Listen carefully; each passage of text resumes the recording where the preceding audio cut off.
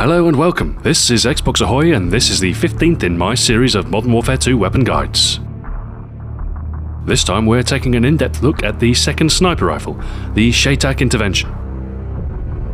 The Intervention is a bolt-action sniper rifle, the only such one in the game, meaning that the action must be manually cycled between each shot. It's available alongside the Barrett 50 cal as soon as you unlock Creator Class. The Intervention M200 rifle is just a single element of CheyTac's long-range rifle system. It originates from the United States and is based on the earlier EDM Arms Windrunner rifle. The Intervention entered production in 2001. It fires the specially designed 408 CheyTac round, suitable for multiple roles including anti-personnel, anti-materiel and counter-sniper roles. It lacks the raw kinetic energy of the 50 caliber BMG round, but has a superior muzzle velocity and more balanced aerodynamics, meaning it can reach out accurately to greater distances than most other cartridges. As with the Barrett 50 cal, you need to be both accurate and patient, adopting a defensive role, anticipating an offensive push, and setting up a firing zone over a choke point to be at your most effective. While the Barrett has a higher effective rate of fire and larger magazine, the Intervention has identical damage and an unpredictable but otherwise significantly reduced view kick. Most of the time you won't lose sight of your target between shots. In addition, the reload time of the Intervention is quicker than that of the Barrett, useful should you decide not to use sleight of hand. The Intervention has higher idle sway when scoped in than the Barrett, meaning that holding your breath is more essential for accurate fire. The slow rate of fire means you have to plan your shots, which can be beneficial for your accuracy. It's tempting with a semi-automatic weapon to just spray and pray, but the Intervention quickly teaches you to aim before you fire.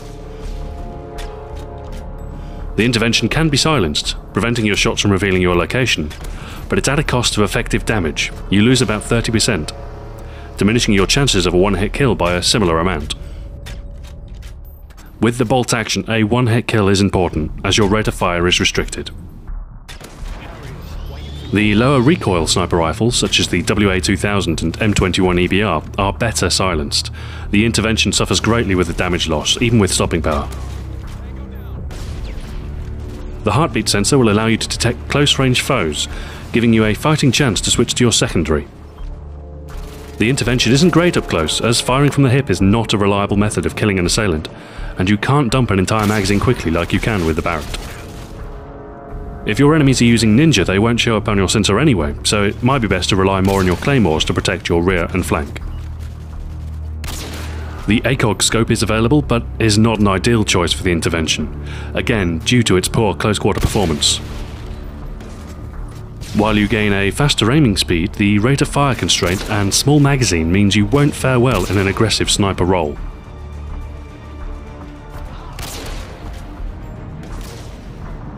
The thermal scope is much better suited, especially on maps with dense foliage such as Overgrown or Wasteland.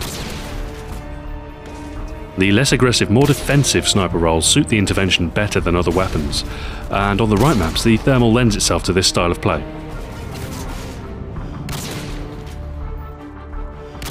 FMJ enhances your chances at taking out enemies behind cover, and although it's only a marginal difference, can net you a few extra kills. If you're happy with the default scope and don't feel the need to use a heartbeat sensor, FMJ is probably the best choice for the Intervention. 40 kills with FMJ and you'll finally unlock extended mags, giving you 10 rounds instead of 5, a sizable increase which can be useful. If you're using sleight of hand, however, the reload speed is very quick, so extended magazines might be best if you're running an alternative blue perk. The fast aim speed you get with Sleight of Hand Pro is hard to pass up, however. It's definitely my preferred first perk. You could adopt Marathon to get to sniping positions more quickly, in somewhat of a scout sniper role. You'll need to take a more deliberate approach to your shots, setting up with Overwatch on choke points and anticipating enemy movements. If camping is more your thing, Scavenger could be an alternative, giving you a near limitless supply of claymores, as long as hapless foes keep running into them. For your second perk, Stopping Power is the only really sensible option. You want to ensure a one-hit kill where possible. If you want a stealthier approach, the lower recoil sniper rifles will fare better with cold-blooded. For your yellow perk, Steady Aim Pro will both allow you to hold your breath for longer and give you a better chance at hitting a close-range attacker by firing from the hip. If you plan on moving around a lot and being a little more aggressive, Ninja might be a good way of masking your movement instead. As is usual with the sniper rifles, when on the move you will want to switch to your secondary to give you a fighting chance in close quarters. A machine pistol or handgun would be an ideal pairing. The Intervention is a popular weapon, most likely due to the legacy of the similarly bolt-action M40A3 in COD 4. The slow cyclic rate of fire means you have to be accurate, but well-placed shots usually result in one-hit kills. The high emphasis on accuracy and shot placement means it is a weapon that rewards skill, although I don't regard so-called quickscoping to be to the strengths of this weapon. I'd recommend you keep your distance from your opponents where possible. The Intervention rewards accuracy and patience like no other weapon. The slow cyclic rate of fire means it's difficult to get to grips with, but once you're used to it, it can be devastating. Thanks for watching. This has been Xbox Ahoy.